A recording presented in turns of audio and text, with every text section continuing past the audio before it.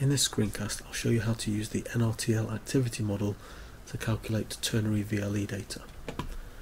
So the equations that we need to use in order to do this are shown here, and it's all broken down with these phi equations and these theta equations, just to simplify things.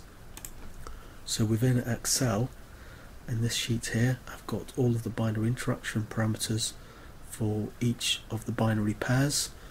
So this is the data for acetone methanol, this is for acetone water, and this is for methanol water.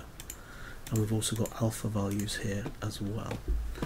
So again, we've got a range of different liquid compositions, and for each of these we calculate TOR12, TOR21, right across the 6 different permutations of this. We then need to calculate all these different G values according to the equations that we have. So first of all, these TOR and G values are just being based on these two simple equations here. We then have theta values based upon these,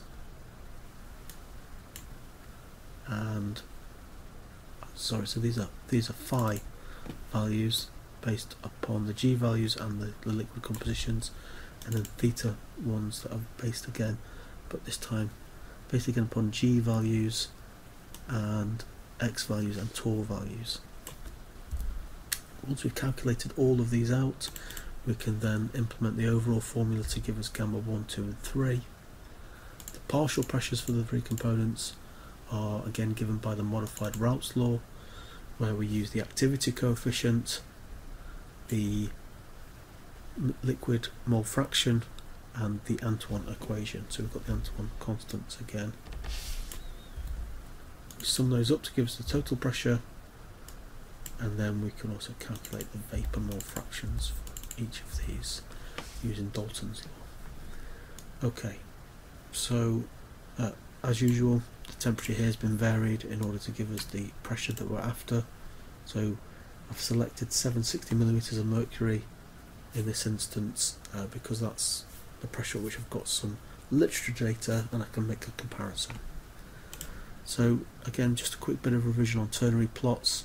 We've got 3 axes, and for this example it's 10% acetone, 10% methanol, 80% water.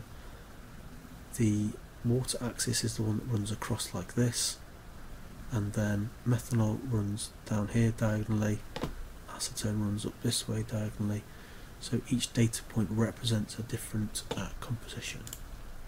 Ternary plot here, we have the liquid data in red crosses with a red line through them. The vapor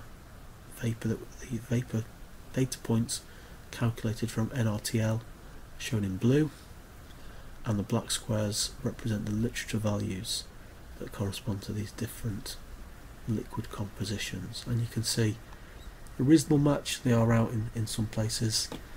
I think some of the later plots are a little bit more sort of convincing in terms of how good the fit is.